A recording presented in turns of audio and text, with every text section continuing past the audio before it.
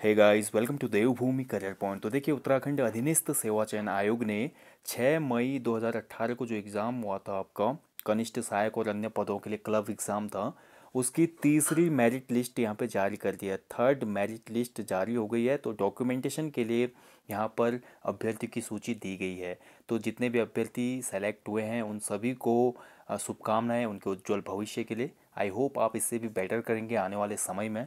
तो देखिए, इतने पद कोड के लिए भर्ती थी। 2 लिस्ट इसकी आ चुकी थी मेरिट की।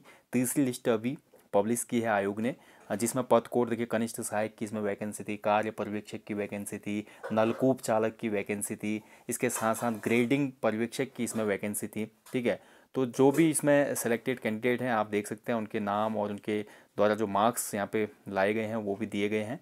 तो देखिए, पहले है कनिष्ठ सहायक डाटा एंट्री ऑपरेटर। तो देखिए 4 अभ्यर्थी इसमें सेलेक्ट हुए हैं। और देखिए, मेरिट में आप ध्यान देंगे, नए लोग जो हैं वो देखिए कितने मार्क्स में सिलेक्शन हो रहा है। 70+ ही आपको स्कोर करना होगा किसी भी एग्ज़ाम में सेफ जोन में रहने के लिए। और अगला है देखिए यहाँ पे कनिष्ठ सहायक डाटा एंट्री ऑपरेटर, पद कोड इसका अलग है, इसमें सिलेक्शन का।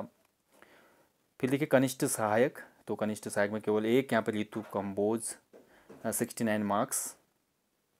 तो सभी बधाई के पात्र। देखिए मेहनत, देखिए एक बार इन्होंने भी होप छोड़ दी होगी, लेकिन हाल में ही आयोग ने एक नोटिफिकेशन रिलीज़ किया था जहाँ पर 11 अभ्यर्थियों ने ज्वाइनिंग नहीं ली। 6 अभ्यर्थियों का कहीं और चयन हो गया था, बाकी बचे हुए अभ्यर्थियों ने अनुपस्थित रहे। तो इस वजह से यहाँ पे आयोग ने तीसरी इसकी मेरिट लिस्ट जारी की। ठीक है, तो आप मेहनत करेंगे तो एक ना एक दिन फल इसका मिलता ही है। ठीक है, तो ये पूरी लिस्ट है UKSSC ने दी है। इस ऑफिशियल जो नोटिफिकेशन है या पूरी PDF है, इसको मैं टेलीग्राम चैनल पर शेयर कर दूंगा। इसके साथ ही एक अपडेट और देना है आपको। ठीक है, देखिए ग्रेडिंग पर्यवेक्षक में काफ़ी सिलेक्शन हुए। भी देखिए ग्रेडिंग पर्यवेक्षक में यहाँ पे 4 3 7 कैंडिडेट यहाँ पे सेलेक्ट हुए हैं। ठीक है, तो ग्रेडिंग पर्यवेक्षक में आप देख सकते हैं काफ़ी हाई मेरिट गई है। जनरल की मैं बात करूँ तो 78, काफ़ी अच्छी पोस्ट होती है वर्गीकरण पर्यवेक्षक की।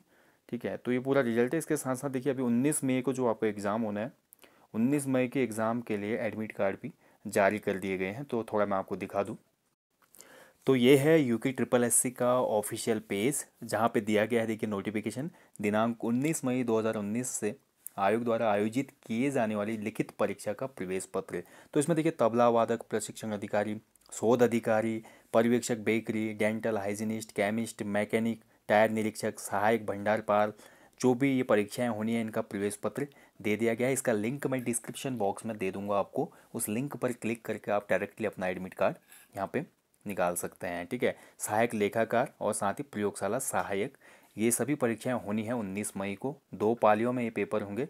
पहली पाली में पेपर होगा 9 से 11 बजे और दूसरी पाली में यहाँ पे पेपर होगा 3 से 5 बजे। और सहायक लेखाकार हेतु परीक्षा है 12 से 2 बजे के बीच। ठीक है, तो देखिए अपने एडमिट कार्ड आप लोग डाउनलोड कर लीजिएगा। और बेस्ट ऑफ लक सभी कैंडिडेट्स को, अच्छे से मेहनत करेंगे। अभी देखिए 19 मई आने में पूरे अभी 7 दिन है, एक हफ्ता बचा है।